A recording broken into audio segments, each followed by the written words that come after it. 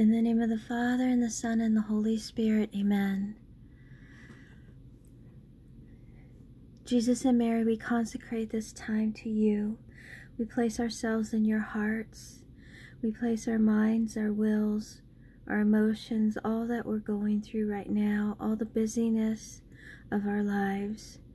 And we ask for the grace to enter into this time of great joy when we kind of are contemplating all of the consecration, why we are here, and why what God has been doing in our lives these last 33 days.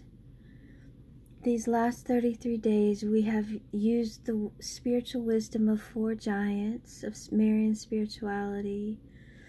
These 33 days were given to us to prepare ourselves to grow in knowledge and love and commitment. It has been a time of abandonment and growing in trust of God. Each day we contemplated God, Mary, and ourselves in the Father's plan of salvation. It was important as we did this to take time to pray, ponder, and respond to the great mysteries of God with, in, and through Mary's help and guidance. To the extent that we did this, and we continue to do so, we will grow in faith and holiness as we cast off our sins and attachments. We will become ever more free and more fully alive as the person whom God created us to be. Jesus said, "I have come that you may have life and have it abundantly." That is why we have entered into this Marian consecration. Marian consecration means giving Mary permission to complete her motherly role in our spiritual lives of helping us to be to great holiness in her Son Jesus. It means saying to Mary, "Mary, I want to be a saint. I know that you also want me to be a saint, and that it's your God-given mission to form me into one. So Mary, at this moment, on this day, I freely choose to give you my full permission to do your work in me with your spouse, the Holy Spirit." We go to Mary because she is such a gentle mother. She makes the lessons of the cross into something sweet. She pours her motherly love and solace into every wound. And going to her is the surest, easiest, shortest, and most perfect means to becoming a saint. Total consecration is not an optional devotion, but a way of life. It is a surefire way to holiness. It is the quickest, easiest, surest, most perfect way to be transformed. Is surrendering and opening of ourselves to God with and through the help of Mary, our mother, so that God can come inside us and free us and live and move and have his being in us. Mary prays for us and carries us to him when we can't reach him by ourselves. John Paul II said that he did not consider Marian consecration to be a peripheral devotion or an optional one.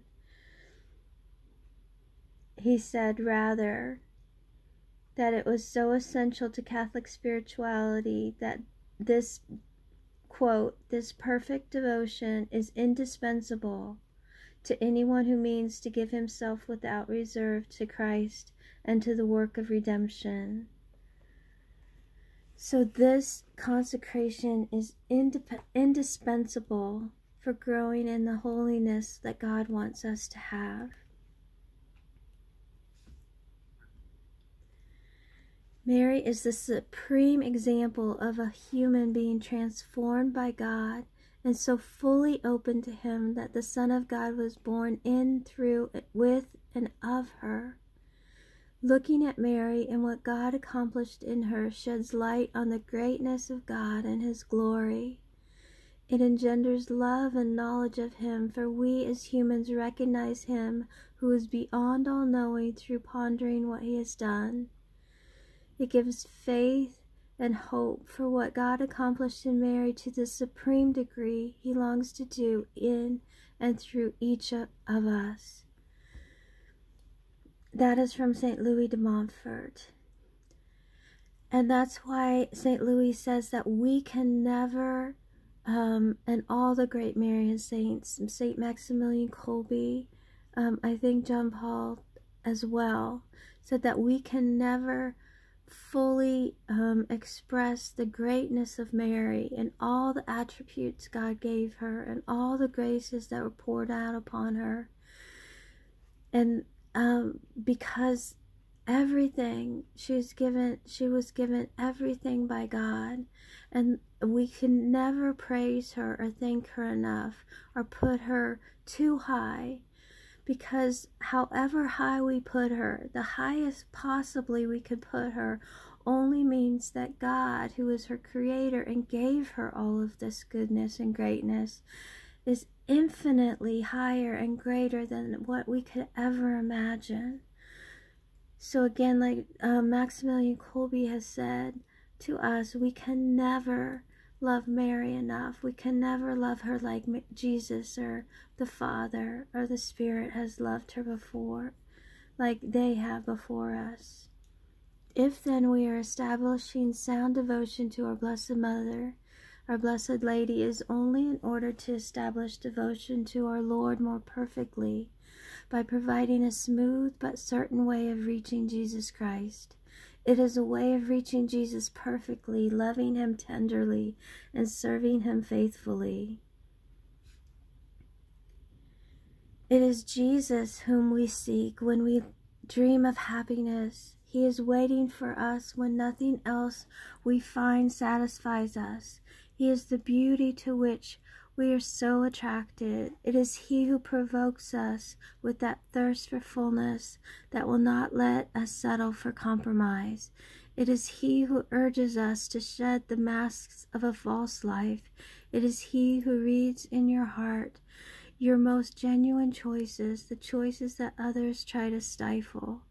It is Jesus who stirs in you the desire to do something great with your lives, the will to follow an ideal, the refusal to allow ourselves to be ground down by mediocrity, the courage to commit ourselves humbly and patiently to improving ourselves in society, making the world more human and more fraternal. John Paul II always tells us, it is Jesus whom we seek when we dream of happiness. He is the fulfillment of all our longing. That is why we're entering into this time during Advent. In Advent, there are two births of Christ, one unto the world in Bethlehem, and the other into the soul. We think of the former much more than the latter, and celebrate it every year. But the personal relationship of the individual heart to Christ is equally momentous. That is what we're striving to do in this consecration. And especially in this time, I have felt compelled to share this with each of you, to share it with the whole world, and to renew it again myself, because we are living in grave evil times. I've spoken about this before. Again, we look to St. Louis de Montfort about these times. This era of Mary is the era of the Antichrist. For Montfort, this is by Father Livio. He says, for de Montfort, the era of Mary and the era of the Antichrist are one and the same thing, because Mary appears on the battlefield precisely in order to vanquish the Antichrist forces, which are the forces of evil that operate throughout history and against the apostles chosen by Mary, whom she forms. Montfort calls these the apostles of the last times. This is why I think it's so important. She has appeared on the battlefield through the grace and love of God in these times that Satan is so active and so strong. In this time when he knows his time is about to end, God has allowed her to come again and again to bring his children back to himself. St. John Paul II said, "We are now standing in the face of the greatest historical confrontation humanity has ever experienced.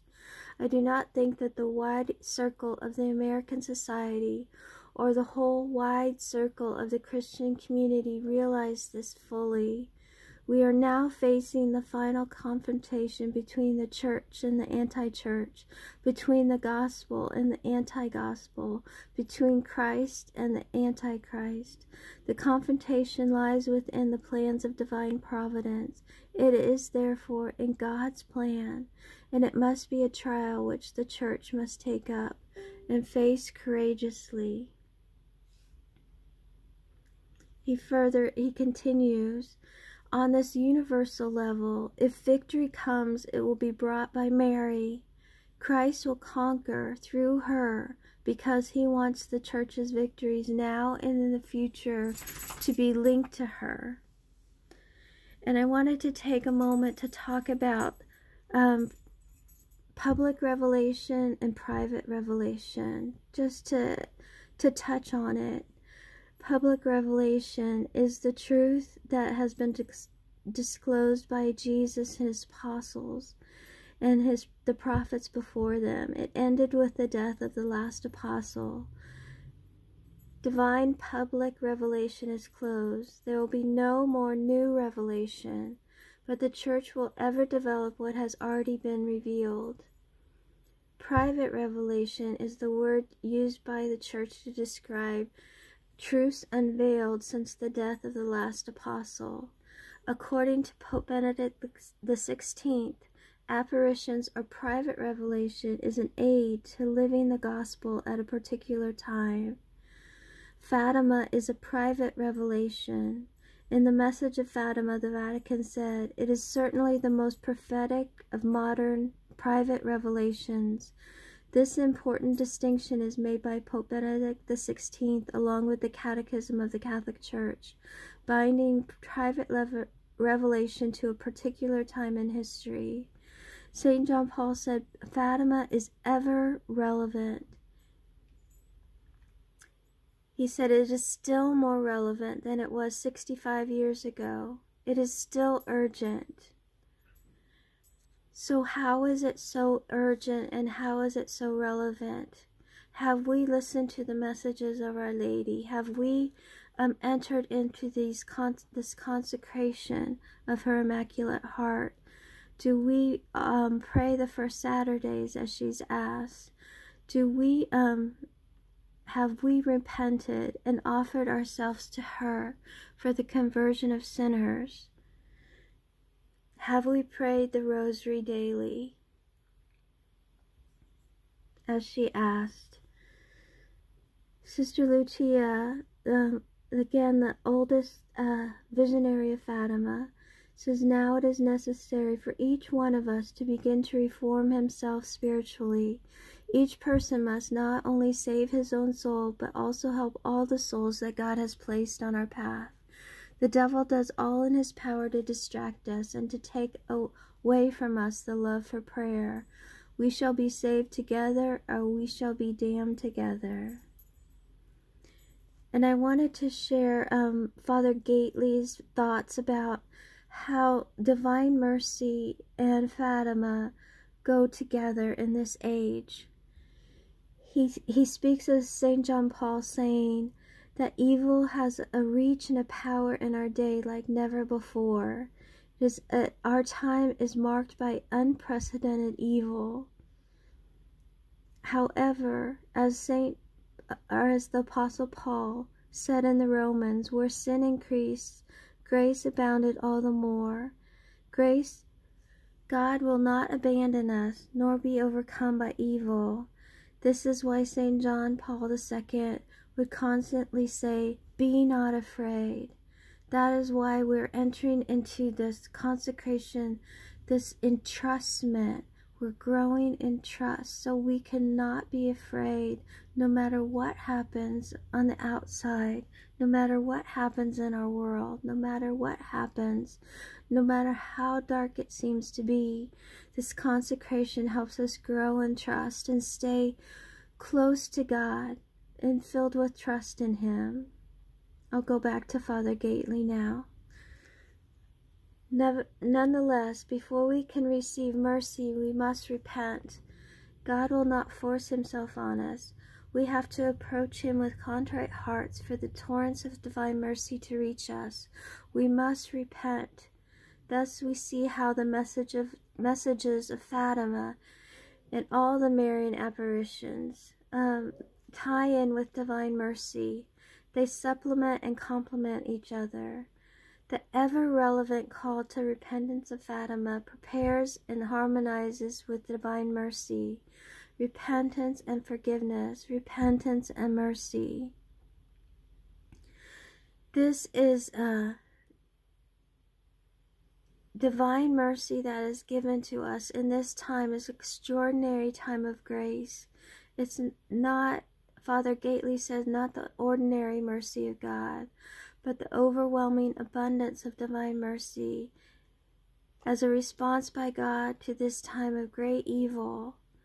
To people, again, this is me talking, inserting myself, a time where Satan has blinded so many souls, and so many souls are really lost in sin and darkness, and don't even believe in God anymore. So, as Father Gately says, again, we can hear today the call to repentance in Fatima, which anticipates and supports the divine mercy, ever relevant, ever deeply rooted in the gospel. Our Lady said to St. Dominic, and then she says it over and over in every single apparition, I promise my special protection and the greatest graces to all those who shall recite the rosary.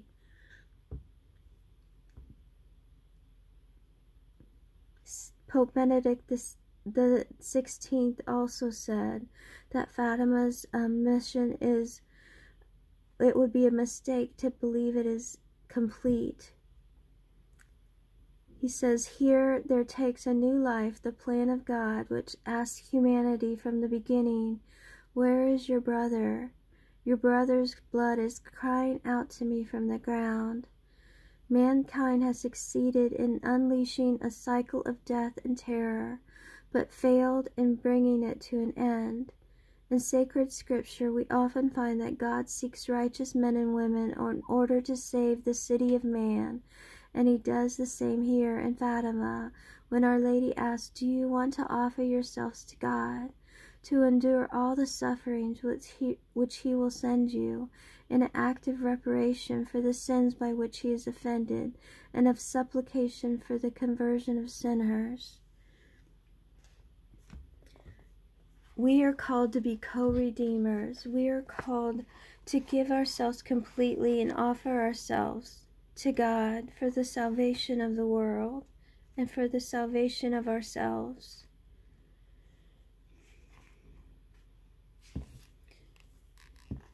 John Paul II, again, he was totally committed to total consecration. He gave himself completely to Mary, and he entered into this, and it became the impetus for his whole life and the foundation for all of his great graces, and all that he was able to accomplish was because he was filled with the divine life of God in and through his consecration to Mary. Mary only and always brings us deeper into God's love, deeper into his will, surrendering ourselves so that God can fully take over. Despite John Paul endorsing Marian consecration, for many people it's difficult to understand. Even John Paul admitted that he needed to reread True Devotion to Mary several times in order to understand it. And I've shared that with people before. When I first read True Devotion to Mary, I struggled. I really struggled with the way things were said, and I really had to wrestle with it. And I am so glad. That's why I try to always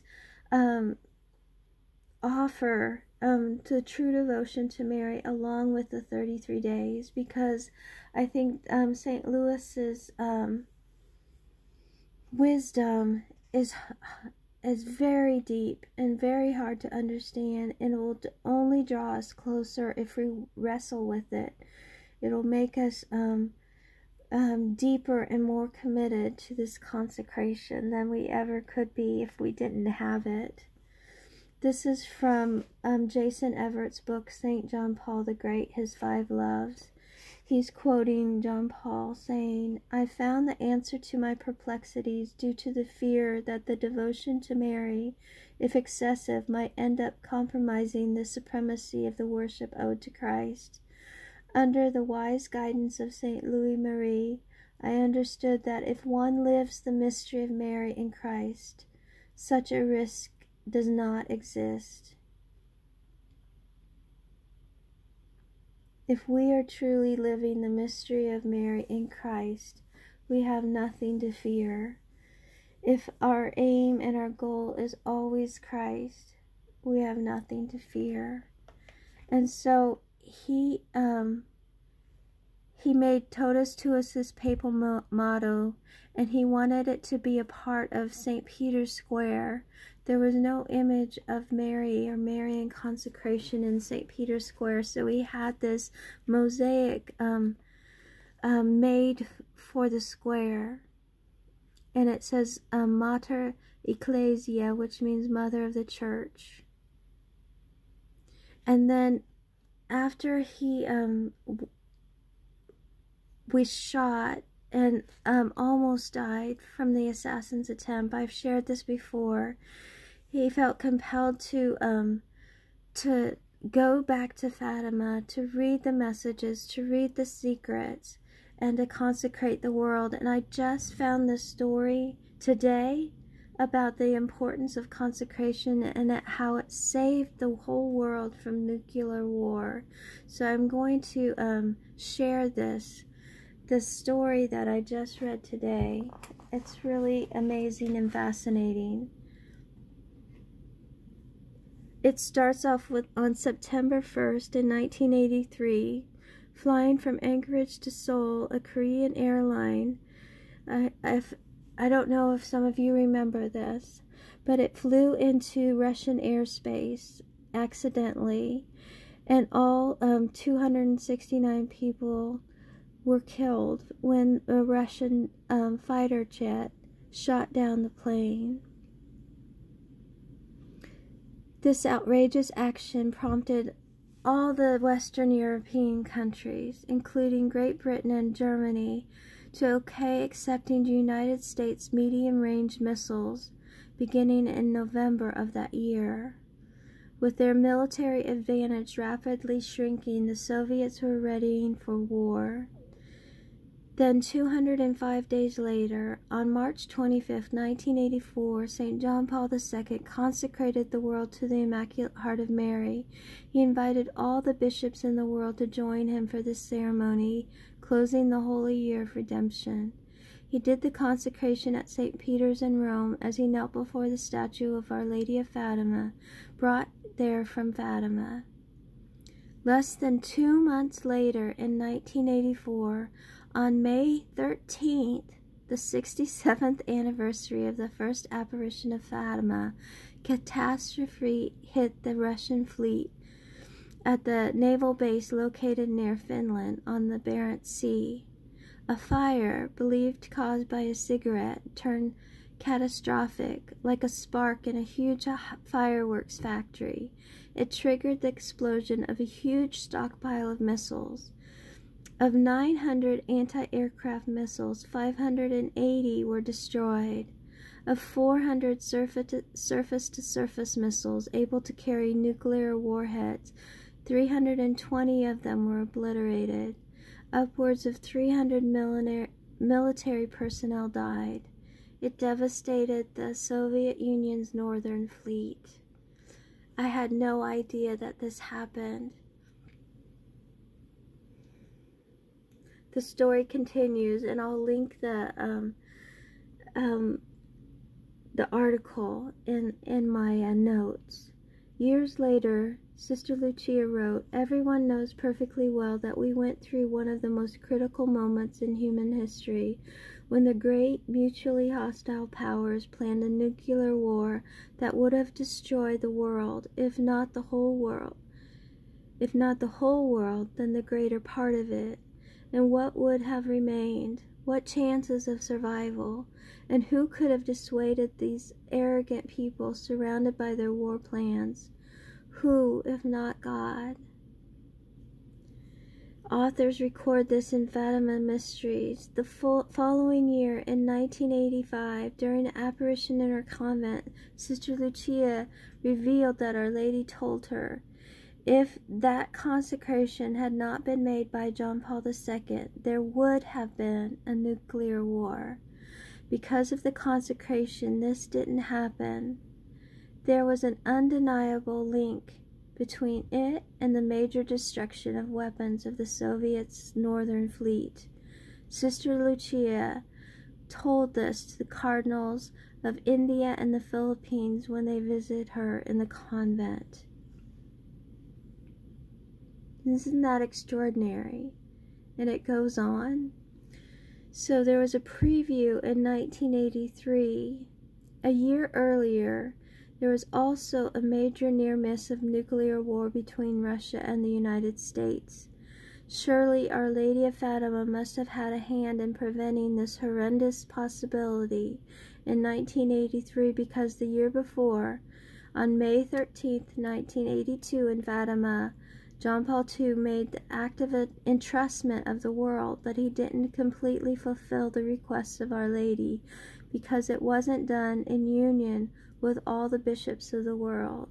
He intended to do it that way, but the letters informing the bishops were sent too late. The result, they were unable to join him that time. This event appeared to reflect what happened in 1942 during World War II. On October 31st, Pope Pius XII consecrated the world and Russia to the Immaculate Heart of Mary. But the consecration wasn't done in union with all the bishops of the world. It was a critical time in the war, as the enemy was making major advances. Sister Lucia would say our Lord showed his delight even though the consecration was incomplete, and promised to end to the war soon. Shortly after, the tide turned as the Allies began to win key battles. So just as though that consecration, though imperfect, it helped end World War II, similarly, John Paul's 1982 entrustment, even without all the bishops of the world, must have had the same effect when we would consider what could have happened during that 1983 event to follow. Back to 1983. As God used Cyrus to help the Israelites, as Isaiah recounted, could it not be possible Our Lady also averted a nuclear war using a single officer in the Soviet Air Defense Forces? His name, Stanislav Petrov. In the early morning hours on September 26, 1983, Petrov was at his post in a secret command center outside Moscow. As the duty officer, the 44-year-old lieutenant colonel had a job of watching the computer that monitored the Soviets' early warning system, linked to satellites all over the United States on the lookout for nuclear launches.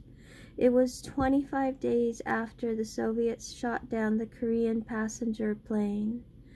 Earlier, President Ronald Reagan had condemned the Soviets as an evil empire, and short-range missiles were placed in Europe. The Cold War was at a boiling point. Everyone was on the edge of their seat, alert. Petrov was at his post. Unexpectedly, less than an hour after midnight, the alarm sounded. The siren howled, but I just sat there for a few seconds, staring at the big backlit red screen with the word launch on it, he would tell an interviewer years later.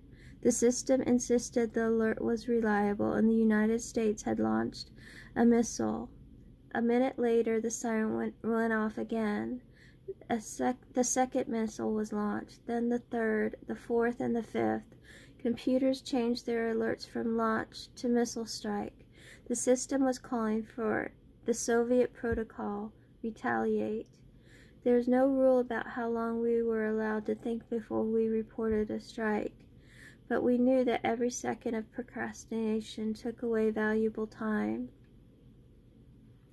that the Soviet Union's military and political leadership needed to be informed without delay.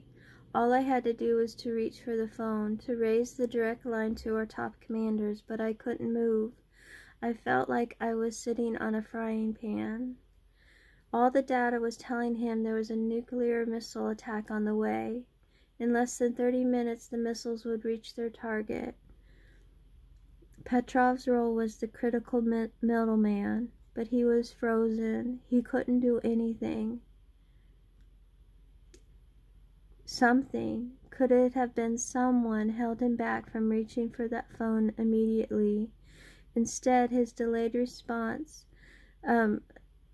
saved the whole world from a nuclear war. I had a funny feeling in my gut, he would say, as his delay stretched out.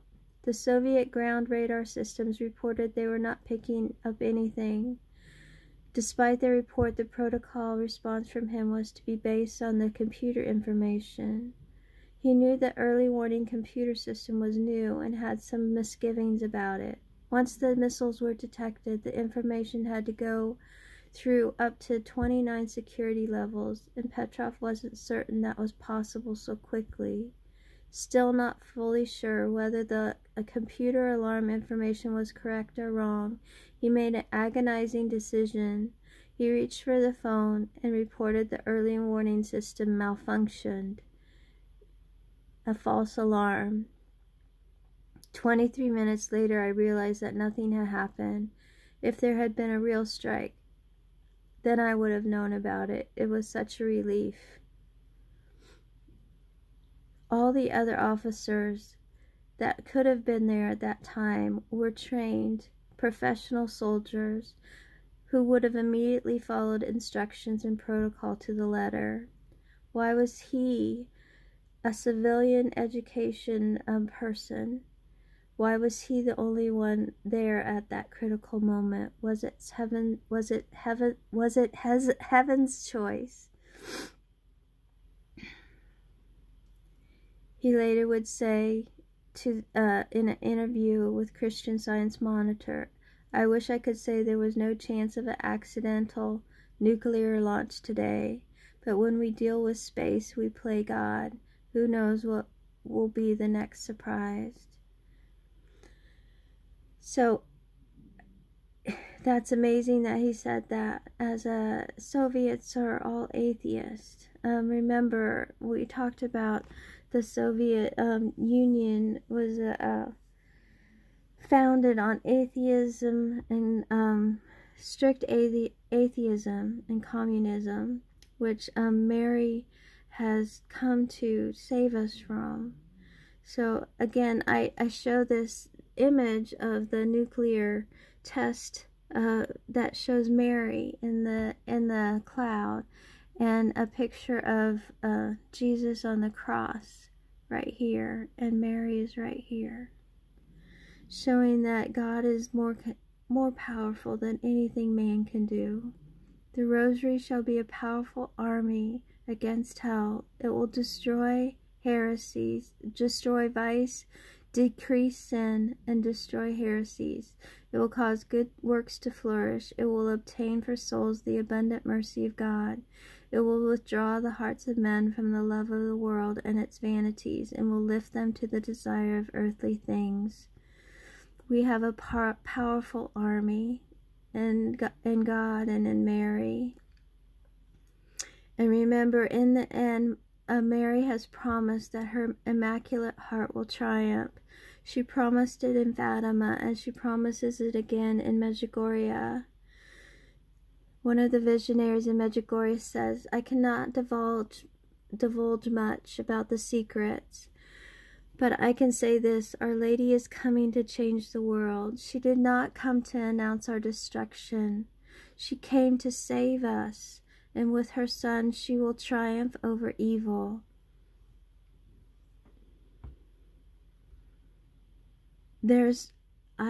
I can share some links with you about Medjugorje, but I did want to say just a few things.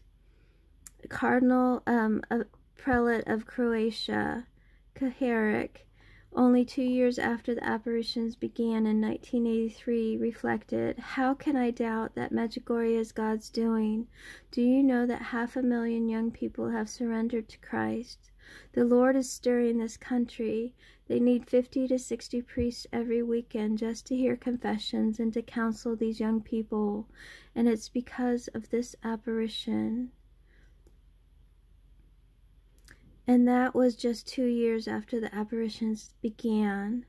Now it is estimated that over 50 million people have gone at least, and 50 to 60 priests are needed daily, almost, for the confessions that are needed to be heard. John Paul II has many, many wonderful things to say, and I can share a link of his words on Medjugorje. One of them is that today's world has lost its sense of the supernatural, but many are searching for it and find it in Medjugorje through prayer, penance, and fasting. He saw that Medjugorje had a supernatural gift of consecration and of confession and of healing. While there are many, many physical healings and amazing manifestations like the sun dancing as it danced in Fatima, most of the miracles are conversion stories. And that's what God really cares about. He wants us to be converted. That's what makes him most happy. That's what really matters. John Paul II gave Father Yozo, the parish priest of Medjugorje, a particular blessing, invoked a new outpouring of graces and heavenly favors and continuous protection of the Blessed Virgin Mary. He also told him to take good care of Medjugorje. Father Yozo would prophesy about this place that John Paul II was convinced that was an answer to his prayers, that occurred in a communist country. He said these words, "Here in Medjugorje ends a great war which in Europe began with the arrival of communism. Here the prophecy of Fatima with respect to the conversion of the world and the debacle of the atheistic communist regime is justified, is carried out. And here where communism and evil were perhaps the most deeply rooted, here where the Virgin Mary appeared, here is taking place what is going to be a unique, grandiose, the victory, the triumph of the Immaculate Heart of Mary, the downfall of human errors, the change of the human heart, the creation of a new mentality, the beginning of a better world. The triumph that Mary first tells us about is going to be glorious." That is the end quote. Except for my words at the very end. Jesus will reign in all hearts. The historical mission of the Virgin Mary is bringing Jesus into the world. From Jesus she receives all things and all her strength, and with this strength and the love that they share, she leads everyone who permits her to Jesus. To everything she does, Jesus is the measure as well as the means. Therefore, the Virgin Mary's heart cannot be said to have triumphed until every human heart is resting in the love and peace of Jesus. This is why her expressed goal of the apparitions in Medjugorje is no less than the conversion of the world, and why she has specifically linked her coming triumph to the presence of Jesus in all hearts. This is what we are praying for. This is what we're hoping for and longing for, the triumph of Jesus and Mary in all hearts.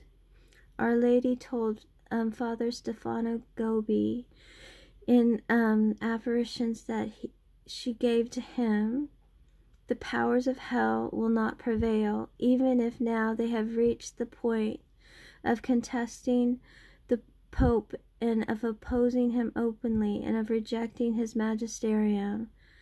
Thus, errors are being spread about which draw many away from the true faith, and sects are being propagated which draw to themselves many children of the Church. But I am calling all my children to the greatest fidelity to the Catholic Church. I am instilling in them a love for the Church, zeal for her unity, passion for her holiness, and strength for her work of evangelization.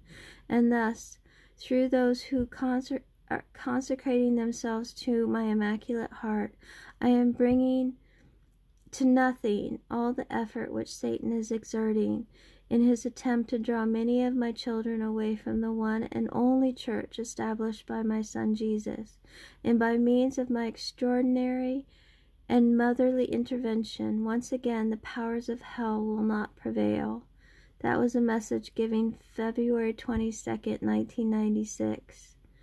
The devil knows this, which is why he uses others, especially self-important intellectuals who are puffed up with pride, to attack Fatima or Marian apparitions and messages in general, or to attempt to undermine their prophetic significance. Mary comes, and we have to be humble to accept her. We have to be humble to listen to her messages and put them into practice. And priests that come from Medjugorje, this is one of their attestations for why they believe it is authentic and of God. Because they said that people who have gone to Medjugorje are the ones that are most faithful to the Church. They're most steadfast. They're the ones that do the most to live out their faith. And they are the ones that, although they are heartbroken at the sin that is found in the Church, they will never neglect the Church or turn away from it. They are steadfast. Mary makes us steadfast.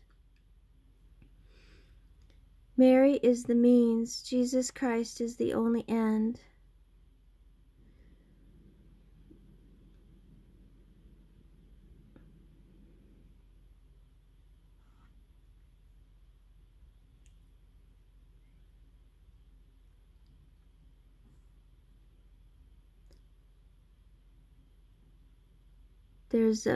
The author, God, establishes a relationship between two different but closely related events.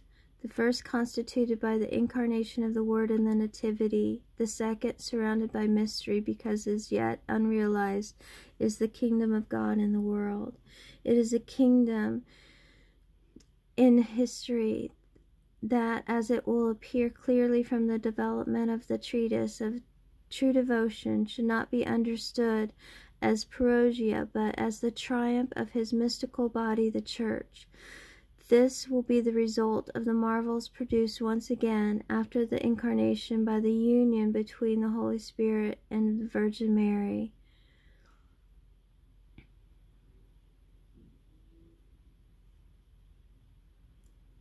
The reign is defined by as the reign of Mary. The reign, especially attributed to God the Father, lasted until the flood, writes St. Louis de Montfort, and ended in a deluge of water. The reign of Jesus Christ ended in a deluge of blood. But your reign, Spirit of the Father and the Son, is still unended and will come to a close with a deluge of fire, love, and justice.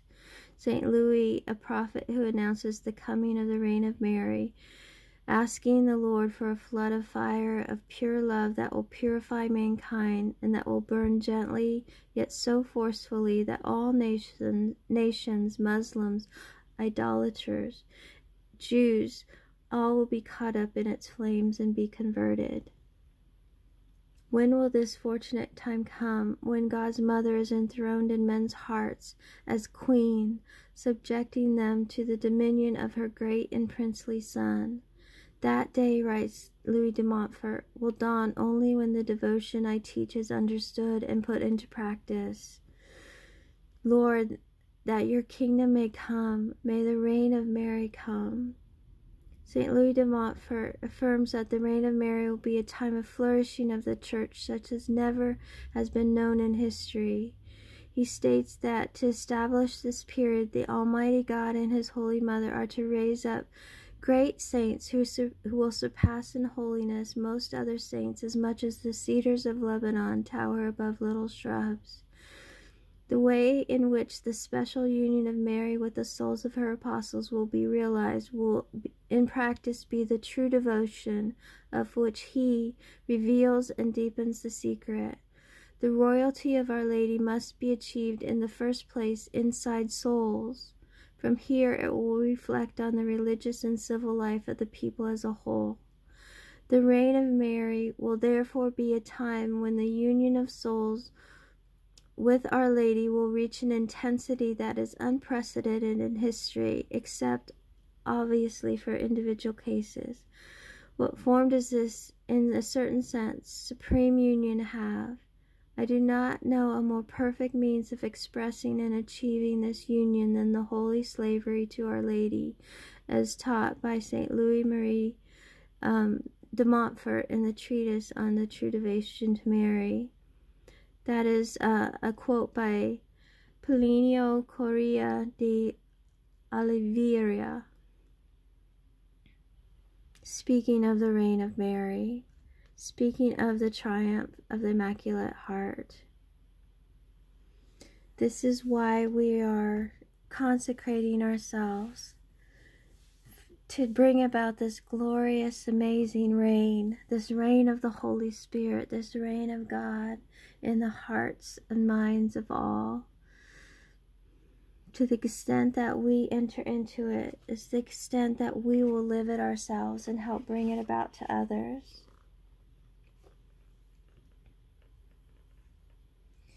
If one were to ask St. John Paul why his pontificate was so fruitful, he would have had unhesitatingly affirmed that it was due to the entrustment of his papacy to the Virgin Mary. This is from Jason Everett's book, St. John Paul the Great. Through her maternal mediation, God chose to do marvelous things. In countless ways, she reciprocated John Paul's gift of self by giving herself to him. A providential foreshadowing of this happened in Poland before he was elected Pope. During the celebration of the coronation of a statue of Our Lady, the scepter fell out of Mary's hands and was caught by Cardinal Wojtyła. A priest standing beside him said, "Carol, Mary shares her power with you." Years later, affirming what I have already shared in this talk and before, John Paul said, again, the victory, if it comes, will come through Mary. Christ will conquer through her because He wants the Church's victories now and in the future to be linked to her. And I wanted to end with a poem, a prayer actually, that he wrote, entitled Totus Tuus. Immaculate Conception, Mary my Mother, live in me, act in me, speak in me and through me. Think your thoughts in my mind, love through my heart. Give me your dispositions and feelings. Teach, lead me, and guide me to Jesus. Correct, enlighten, and expand my thoughts and behaviors. Possess my soul. Take over my entire personality and life. Replace it with yourself. Incline me to constant adoration. Pray in me and through me. Let me live in you, and keep me in this union always. Amen. In the name of the Father, and the Son, and the Holy Spirit. Amen.